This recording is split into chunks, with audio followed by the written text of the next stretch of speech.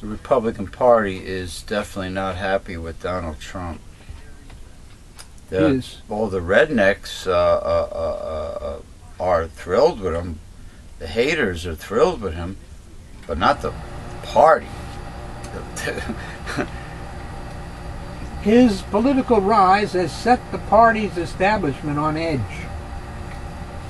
Trump draws large and enthusiastic crowds to the rallies and repeatedly says things viewed by some women, racial and religious minorities, and disabled people as offensive. Well, many people are valid in their feelings, and many people are thin-skinned, you know? He also has developed a pattern of repeating falsehoods in speeches and interviews. In other words, he's full of shit often.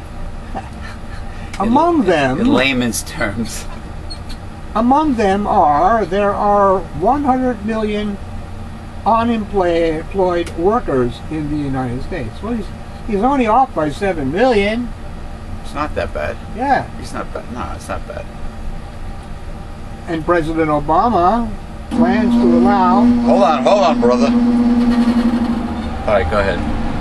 250,000 Syrian refugees to resettle in the country.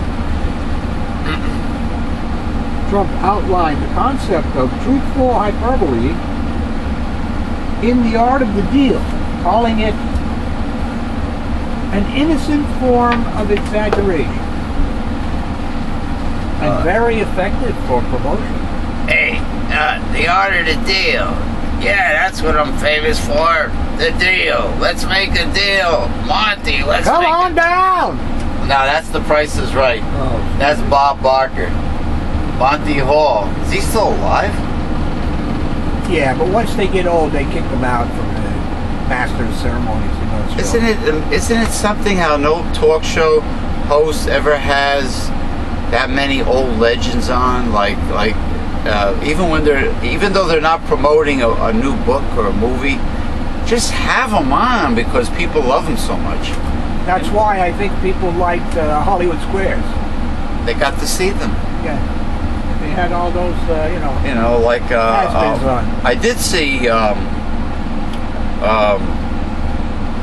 what's her name? Shirley Jones from the Partridge Family, but she wrote a book or something. You know, she was promoting. She looked great. You know, once in a big while, you might see Florence Henderson, but I mean, you know. Don Rickles was on. Not that he was promoting anything, but because he's Don Rickles. Just have him on. People love to see them again. Yeah, well, the television goes by advertising, and I think the advertising is something like from 18 to 34 or something like that. That's who they want to appeal to. Oh, you know what that's like? That's like when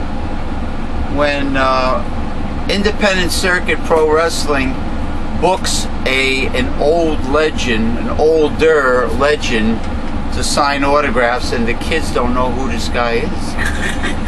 You know who?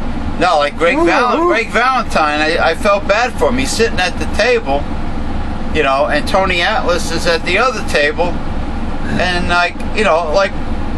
nobody, just a few people went up there. The parents, the older folks know them, but the younger generation doesn't know them. And they're legends in the business. That goes in line with what you were saying.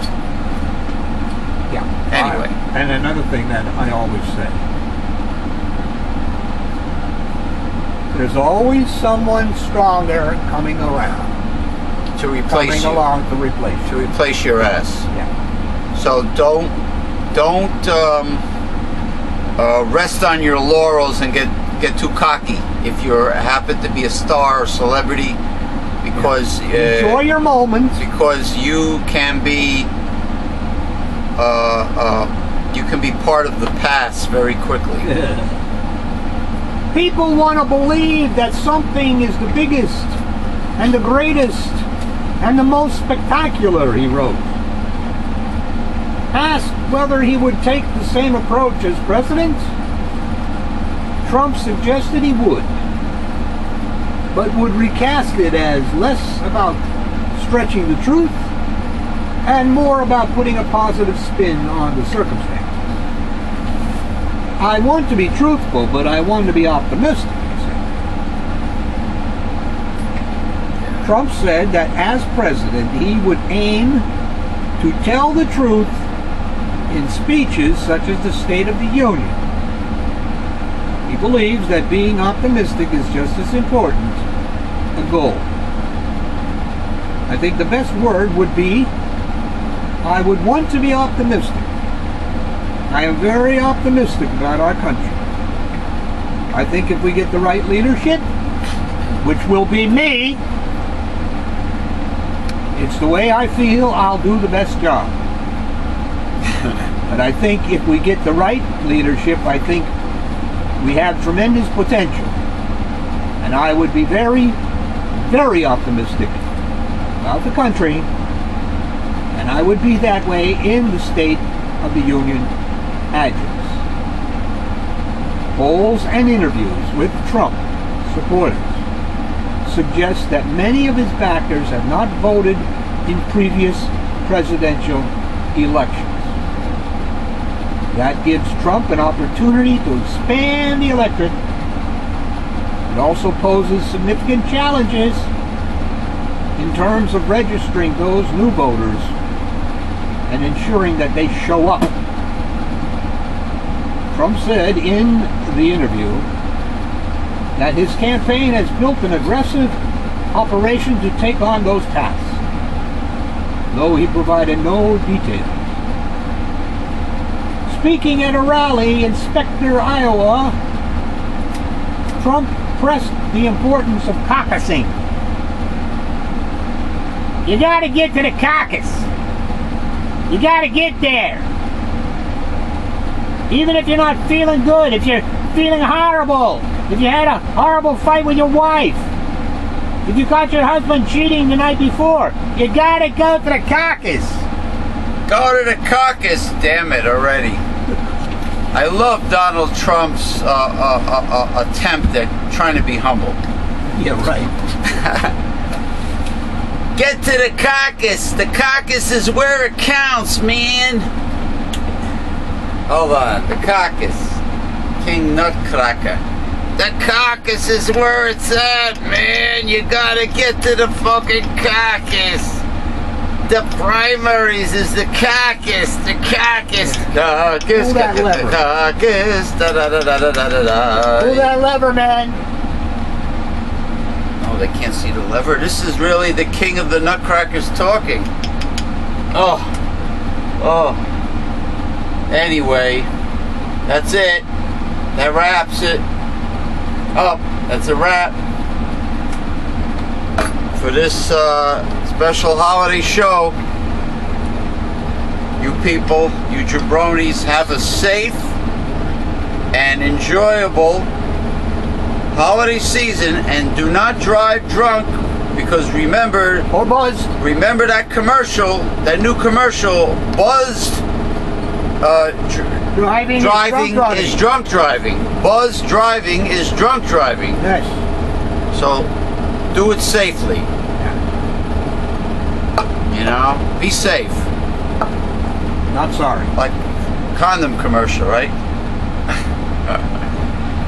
Oh gosh. And remember, Christ was never in Christmas. Yeah. Happy Yule! Summer solstice Yule! Happy Festivus and Hail Krampus. And hail unions, American unions. And feel the burn, go Bernie Sanders. And tonight is a new Democratic debate on a Saturday. 8 o'clock, Channel 7. ABC. Oh really? WABC? Correct. WABC. Channel 7 here in the New York metropolitan area, but not of course in your area. You know, but it's WABC. It should be very interesting to see how it goes right after the DNC Democratic bullshit, you know, from maybe they'll make it more understandable. From Deborah. What exactly happened? Wasserman, Shitz. I should not can. Shitz, the drooler. She's always, her mouth is always hanging open in every photo, and she looks like she's salivating. She probably smells the money coming her way. She's like,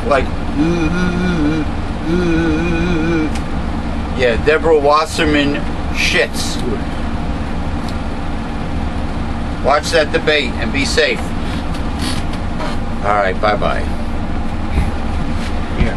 And then we'll see you for the pre New Year's Eve show, God willing. I say this every year, but what the hell does Old Lang Syne mean? I don't know. I always wondered what that meant. Old Lang Syne. Anyway, we'll see you.